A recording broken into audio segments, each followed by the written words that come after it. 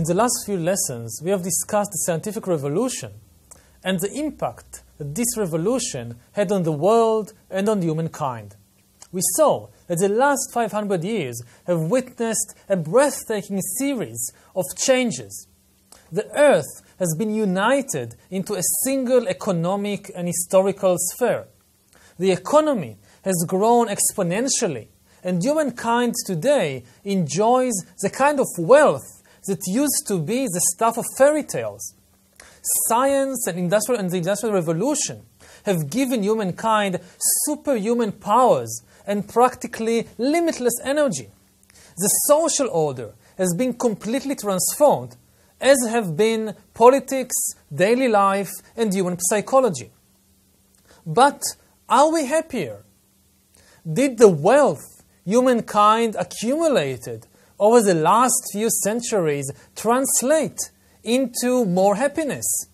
Did the discovery of inexhaustible energy resources open before us inexhaustible stores of bliss? Going further back in time, we can expand this question and ask about the entire human history, the whole 70,000 years of history. Did these 70,000 years of revolutions and changes since the cognitive revolution made the world a better place to live in? Are we today happier than the hunter-gatherers that lived here tens of thousands of years ago? If not, if the answer to this question is in the negative, we are not happier than our ancestors. All these revolutions and changes did not make the world a better place to live in. Then what was the benefit? What was the point about all these changes? What was the point of inventing and discovering agriculture and cities and writing and money and empires and science and industry and all that, if in the bottom line we are not happier than our ancestors? Historians seldom ask such questions. They do not ask, for example, whether the citizens of Babylon were happier than the hunter-gatherers that lived in Mesopotamia 20,000 years ago. Historians seldom ask whether the rise of Islam made Egyptians more pleased with their lives. Historians seldom ask whether the collapse of the European empires in Africa made people in Africa happier or more miserable than they were before. Yet, these are the most important questions that we can ask about history. For what could be the purpose of achieving economic growth or political freedom or social equality if it does not result in making people happier? Now, few have studied seriously, in a scientific way, the long-term history of happiness. But almost every scholar and layperson has some vague preconception about the history of happiness. One common view points out that human power, human capabilities have increased dramatically throughout history. Since humans usually use their power to alleviate miseries and to fulfill their aspirations, it follows, according to this view, that we, who have much more power than our ancestors, we must be happier than our medieval ancestors, and they, in turn, must have been happier than, say, Stone Age hunter-gatherers. But this progressive view of the history of happiness is not very convincing. As we have seen many times during this course, more power and new kinds of behaviors and skills do not necessarily make life better and happier. For example, when humans learned how to farm during the agricultural revolution, the collective power of humankind to shape the environment and to control what is happening in the world definitely increased. Humans were far more powerful after the agricultural revolution. But the fate the living condition, the daily life of individual humans after the agricultural revolution was in many respects worse than previously. Peasants had to work harder than foragers and received in return a less nutritious diet. Peasants were far more exposed to disease and to exploitation and to social stratification from their hunter-gatherer ancestors. So the agricultural revolution, it definitely increased the power of humankind, but not necessarily its happiness. Similarly, this is not the only example. Another example is the rise and spread of the European empires in the modern age. The spread of the European empires certainly increased the collective power of humankind by circulating ideas, circulating technologies and crops, and opening new avenues of commerce and industry. Yet, all these developments and changes and all this growing power of humanity was hardly good news for the tens of millions of Africans and Native Americans and Aboriginal Australians who found themselves enslaved by the Europeans.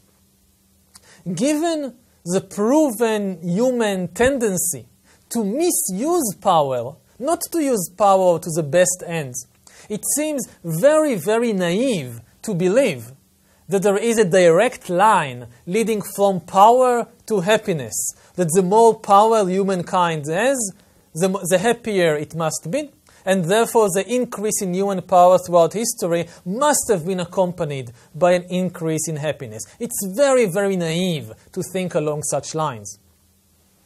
Some critics of this positive view take actually a diametrically opposed position.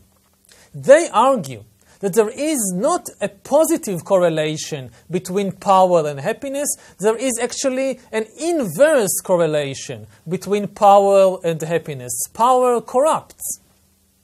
As humankind gained more and more power through history, it created a very cold, mechanistic world which is ill-suited for the real needs of Homo sapiens.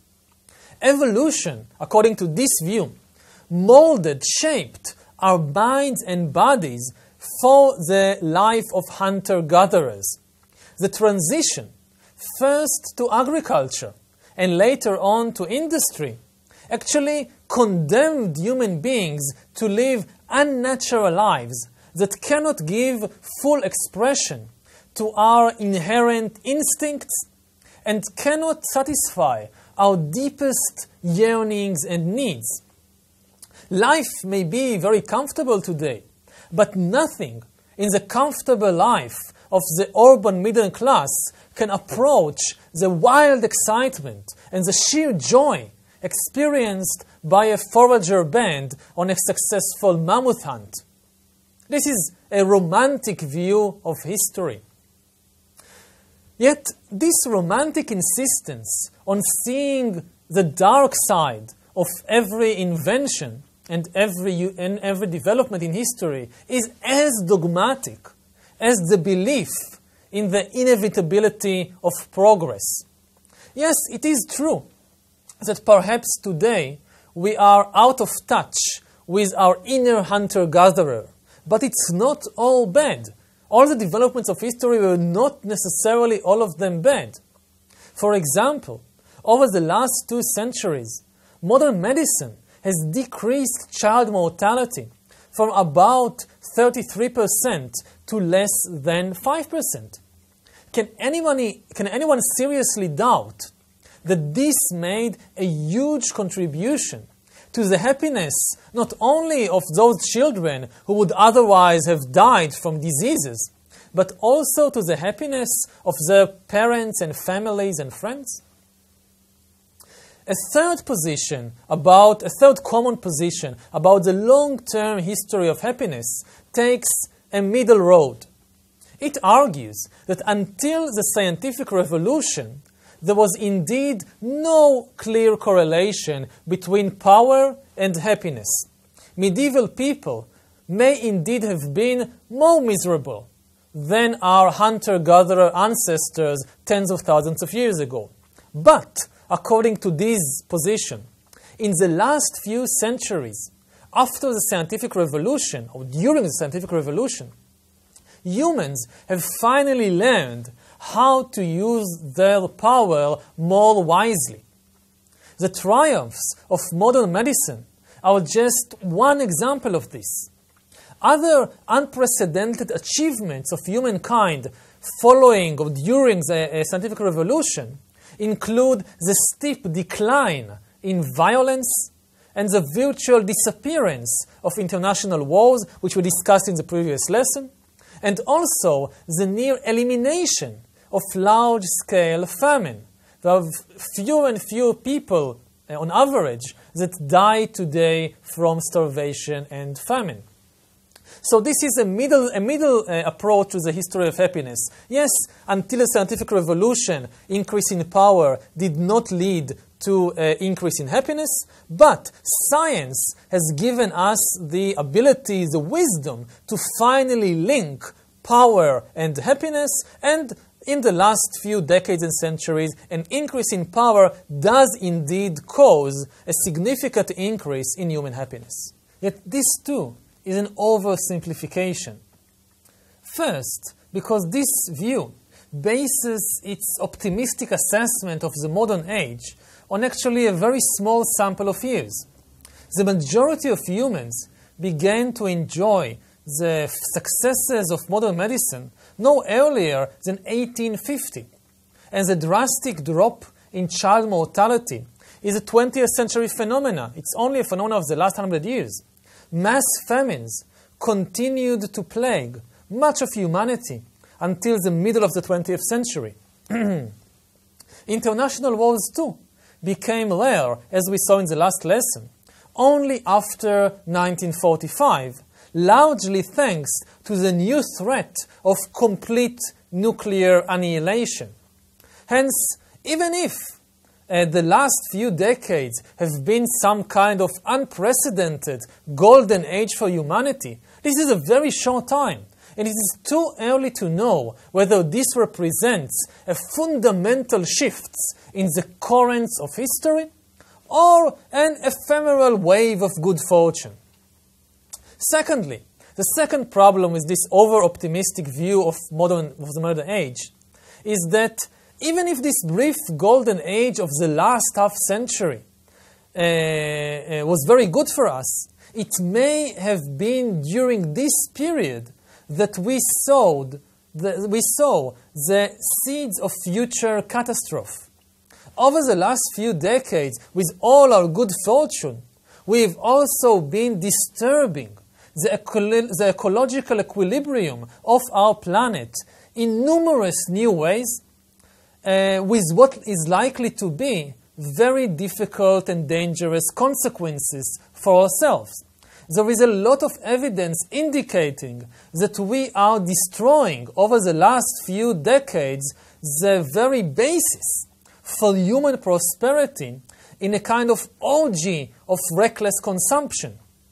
So this golden age of the last few decades, what's happening is that maybe we are experiencing very good years, but we will be paying for them a very, very high price in the next decades and century. Nobody really knows what are going to be the consequences of the dramatic ecological disturbances that we are responsible for in this age. Finally, another reason to be cautious about this over-optimistic view of modernity is that we can congratulate ourselves on the unprecedented accomplishment of modern Homo sapiens only if we completely ignore the fate of all other animals. Much of the material wealth that shield us today against disease and famine was accumulated at the expense of laboratory monkeys and dairy cows and millions and billions of conveyor belt chickens. Tens of billions of such animals have been subjected over the last 2 centuries to a regime of industrial exploitation. whose cruelty has no precedent in the annals of planet Earth. If we accept even just a tenth of what animal rights activists are saying, then modern industrial agriculture may well turn out to be the greatest crime in history, which caused massive suffering. When we come to evaluate global happiness, it is of course wrong to count only the happiness of, say, the upper classes, or only the happiness of Europeans, or only the happiness of men, and not take into account the happiness of, say, women or Africans. Perhaps it is also wrong to consider only the happiness of humans when we try to assess global happiness levels and forget all about the happiness or suffering of other animals.